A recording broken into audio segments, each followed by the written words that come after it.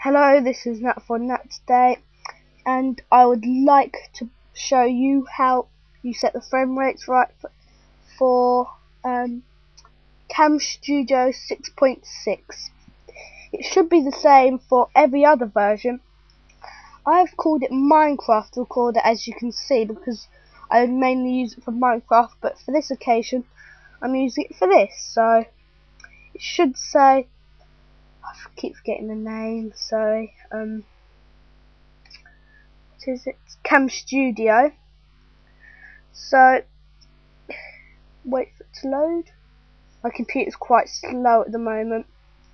So you go to options and you go to video options. This, you set the TechSmith screen capture codec. You click the drop bar to do this. You click it and then set the quality around 89 to 90 and set the keyframes every 15 frames, so make it 15. Capture frames every 10 milliseconds, make it 10.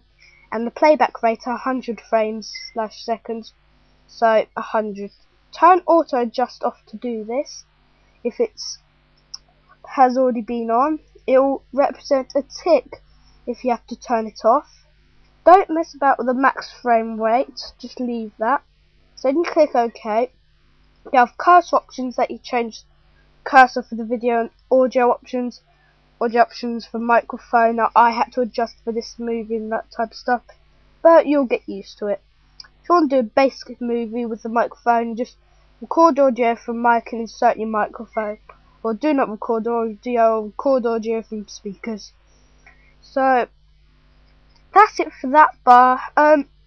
That's basically all you need to know for the basic effects. Then you just minimize it, or you can go to options, go program options and keyboard cuts. To stop, I've got S and all this, so you can't have a double. So say you've selected none for one, can't have none for another one. It has to be one, and the key controls cannot be the same. Okay, set that, fix that later.